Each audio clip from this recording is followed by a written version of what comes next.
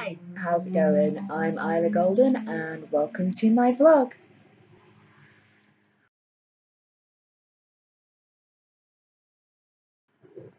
Alright, okay, so it's month roundup time. This one's going to be a little bit different to the normal monthly roundups. Obviously it is slotting in between two videos, one of which has gone up, the other of which will be up the week after this one. And the thing with both of those is they cover all the major events of June.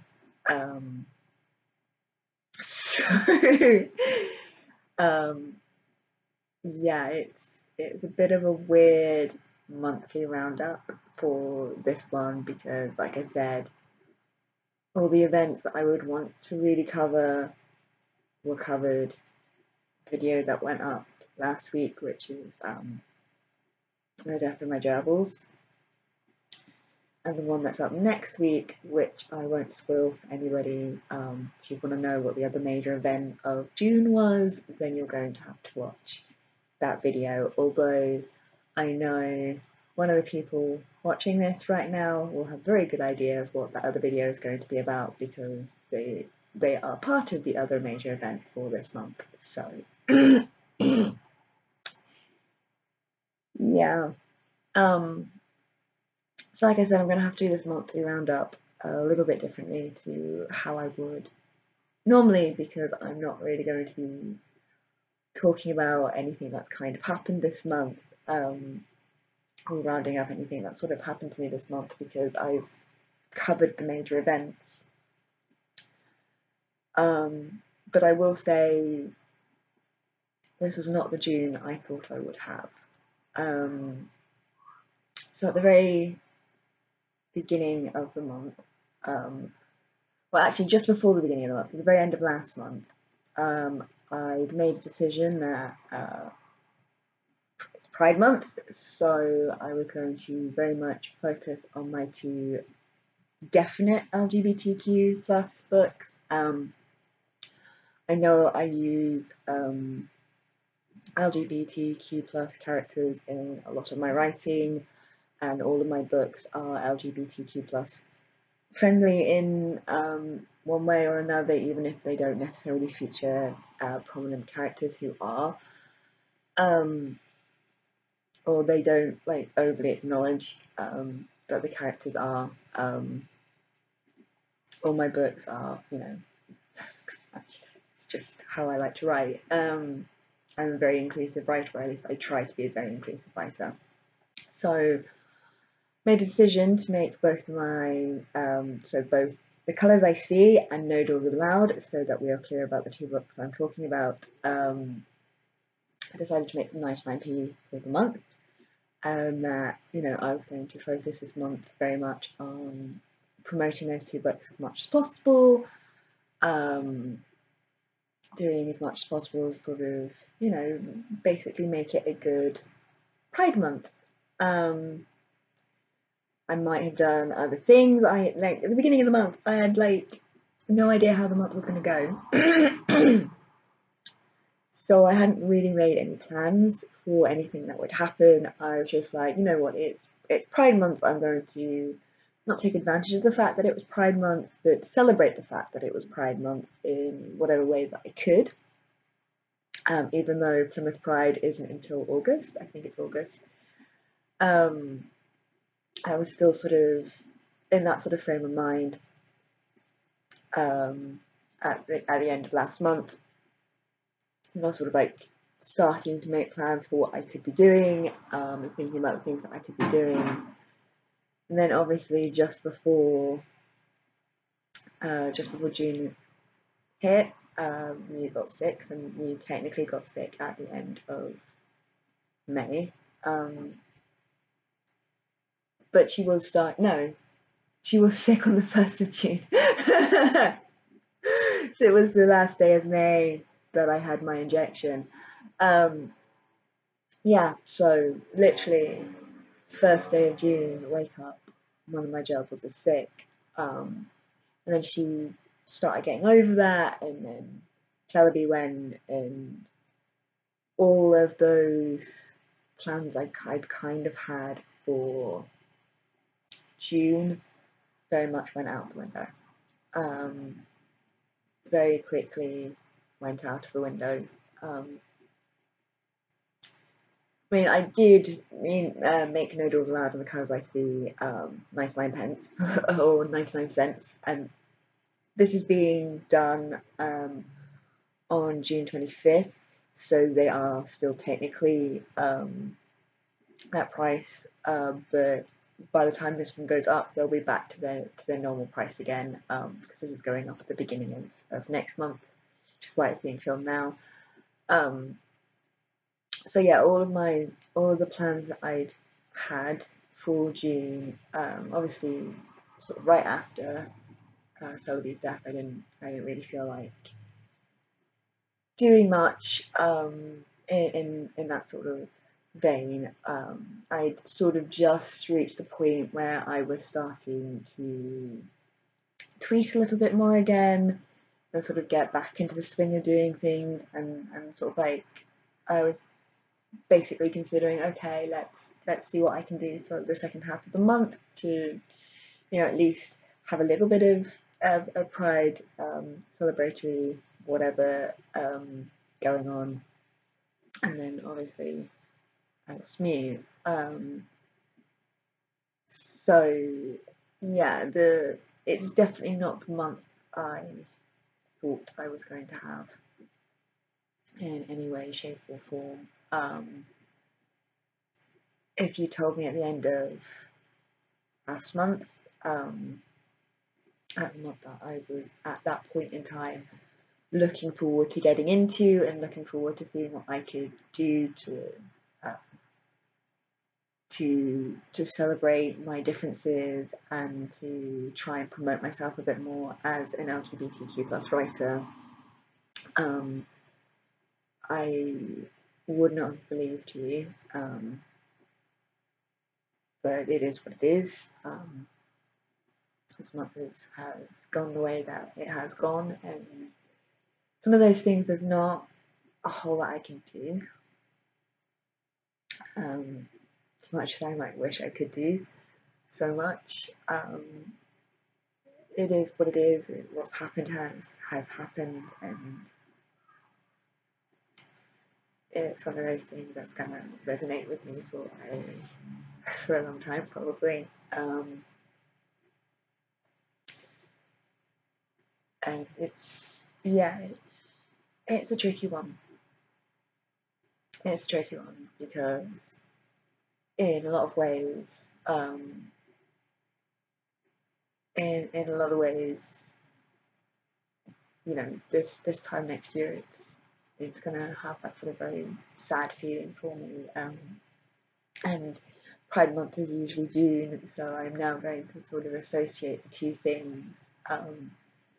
But hopefully I will kind of reach a point where I can sort of, celebrate the differences that I have and the differences that so many beautiful people in this world have.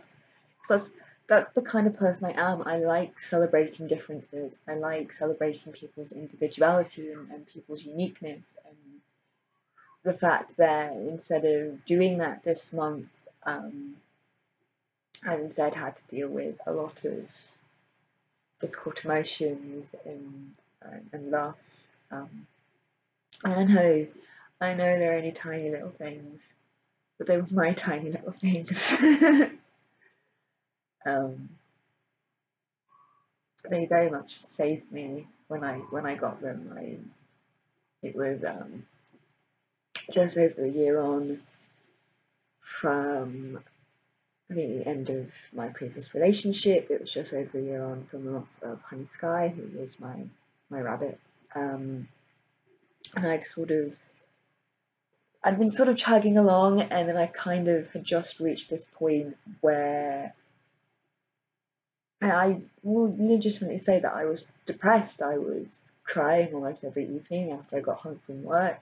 I was feeling incredibly low. I was just not in a very good headspace.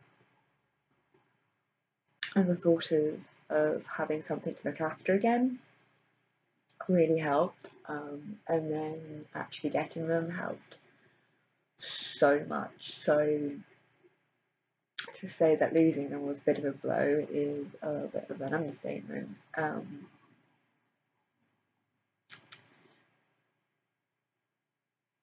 So yeah, it's just been one of those kinds of months.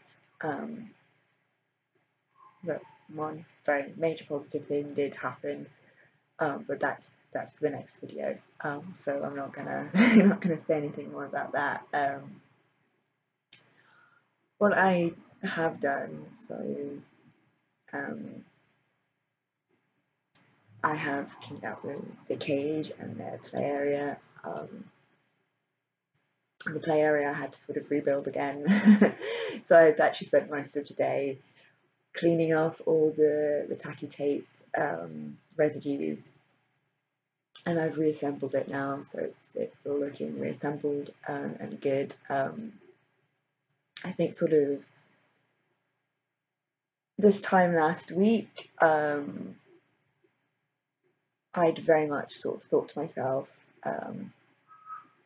I probably wouldn't have any more gerbils. And then this sort of train of thinking was, I think, more, I didn't want to get you a companion at that point if I could find a way of keeping her stable without one. Partly because I didn't want to be in the situation of constantly having to introduce new gerbils to each other, because that can be very stressful, especially for older gerbils anyway. I was very much aware that, you know, it could have been what finished her off. I mean, I think I could have also sensed that she was near the end. There were definite signs that she was slowing down a little bit. So I think I could sense that she was sort of near the end, and there was no point putting her through any extra stress. I really wouldn't want to do that. Really wouldn't have wanted to do that. So this time last week, I was definitely in the mindset of, no, I won't get any more gerbils. I'll probably sell on the cage and the play area and all the toys, anything that was left over after Mew passed. And then I had those last 2 days with Mew.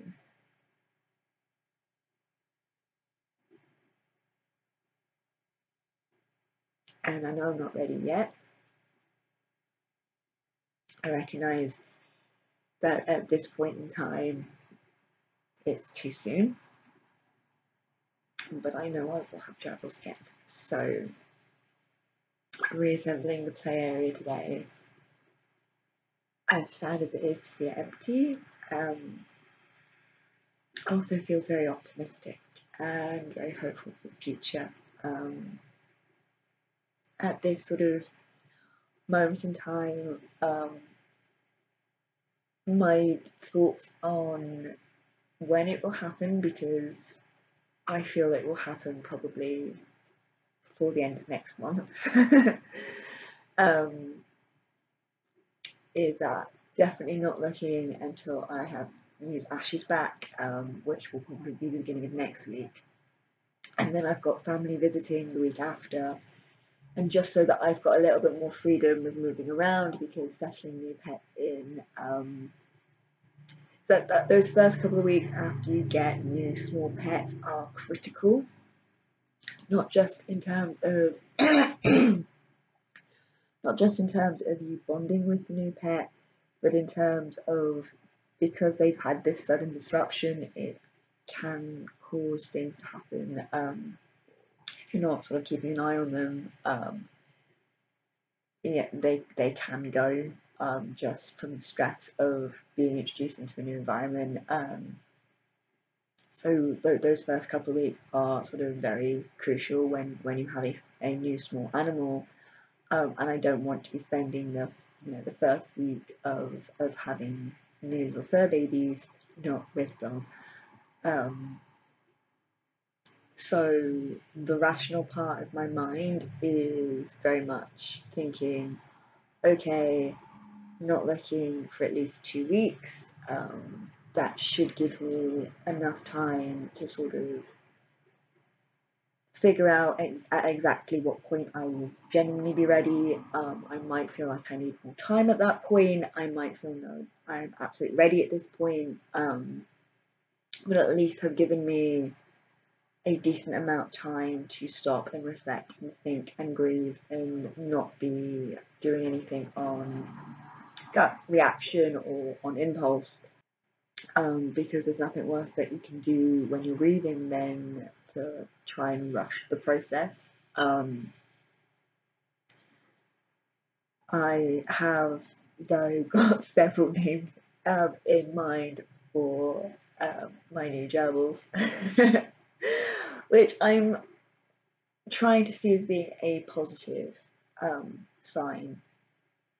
That although, yeah, it's very painful to have lost them, and I'm probably still going to be sad about that even when I get the new pets. But the fact that I'm in some ways looking forward to meeting some new little critters and figuring them out and them figuring me out, I'm hoping is a good sign that this is the right choice for me. As I said, if you'd asked me this time last week, I'd have been like, no, I don't think I would have more gerbils. Obviously, they have very short lifespans, and you know it is putting yourself through a lot. You know, I mean, 3 years feels like a long time. I feel like I had them like 3.5 years, but yeah, just over 3 years. However long it was that they were in my life, felt like a long time. So there is that. I mean, we went through a lot together, so I don't feel like it's too brief a period of time to worth investing emotions into or anything like that. This time last week, I was very much of the mindset of, no, I've done gerbils. I want to see what other kind of pets are out there that might suit me. Maybe I'll get that cat that I've always wanted. But when it sort of comes down to it, and as I said, very much that last couple of days, and I'm going to say maybe last 3 or 4 days that I spent with Mimi, where she was showing me a lot of affection, she was showing me a lot of, basically showing me how much I meant to her. I think that very much changed my mind, and very much solidified the idea that, you know what, I want more gerbils. That cat idea that I've had floating around in my head for a long time. Cats are very expensive.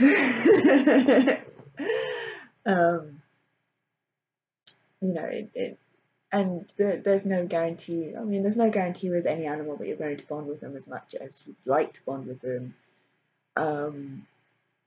But it's very much a case of, I don't know. I just feel like there was something about having gerbils that suited me, that suited my lifestyle. That they were very responsive to me. They were a joy to watch playing. They were they were a constant source of light in my life. If the abundance of videos and pictures that I took of them is anything to go by. I mean, the two of them had made it up onto my wall whilst they were alive, which is something Honey Sky never managed, and I love that rabbit. So I just think there's just something about gerbils. I mean, it might just have been there was something about those two gerbils, but I've taken some time. I've looked at some pictures of gerbils, of other gerbils that are not my gerbils, and it just gives me a different feeling to any other pet or any other animal. And as I said, at this point, it still might be the grief talking, which is why definitely giving myself that 2 week period of really getting my head around what's happened is probably a really good idea. Even if I'm sort of also in the frame of mind of I really want my gerbils now. I know I'm not ready for it, and I try to live my life in a non-impulsive way. I try to make sure that I research things. I try to make sure that I really think about what it is that I want. It's one of the reasons why it takes me so long to get a tattoo. Because, you know, I like to be sure that I'm making the right decision for me before I make a decision.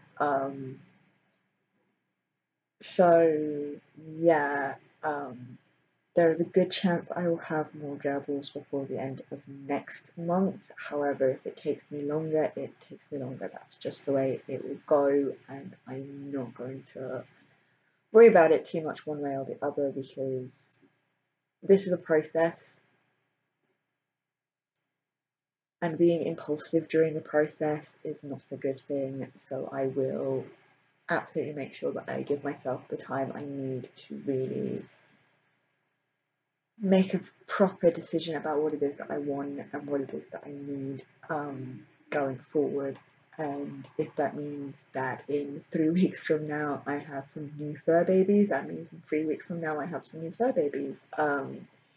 If it means it takes me longer to reach that point, it takes me longer to reach that point. If actually in the end I do end up selling the cage and the play area because I've decided, no, you know what, that cat that I've been wanting, that's probably what I want. And the thing is, I don't even really want the cat. I don't think I want a cat as much as I think I want a cat. I think it's more a case of I feel an association with cats, and I've always felt an association with cats. But I don't really think I want a cat as a pet. I like other people's cats. And even then, I don't always like other people's cats. I always get really scared of being scratched. So I think I like the idea of having a cat more than I actually want a cat. Whereas I know the reality with gerbils. I know exactly how hard they can bite whether they mean to or not. Most of the time they don't hurt.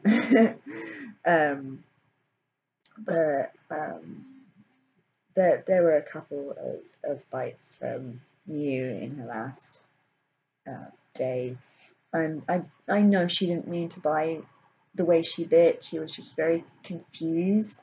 I think she was trying to groom me and just didn't know what she was doing. And I say that because I moved my hand away and she moved towards it, which is a sign that she wasn't trying to be aggressive, and it's just, yeah. But apart from that, you know, they never bit me that hard. Rarely bit me that hard. I think there was only ever 1 or 2 times where they ever bit me hard enough to draw blood. But I know, and I know how much I can love small animals.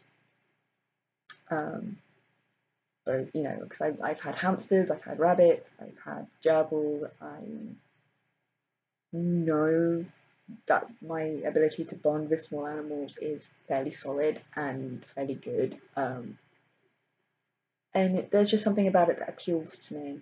I'm sure one day when I have a big house rather than a little flat, I will probably have a whole menagerie of animals, big and small. But at this moment in time, the way I'm feeling is I'm probably going to have more gerbils before the end of next month. And I will probably, yeah. Anyway, so this roundup of June got a little bit sidetracked into sort of, I don't know even what it got sidetracked into, really.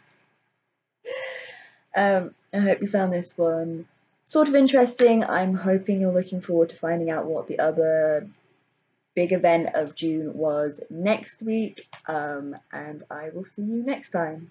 See ya. If you've enjoyed this video, feel free to check out some of my others, and if you like what you see, please like and subscribe. See ya!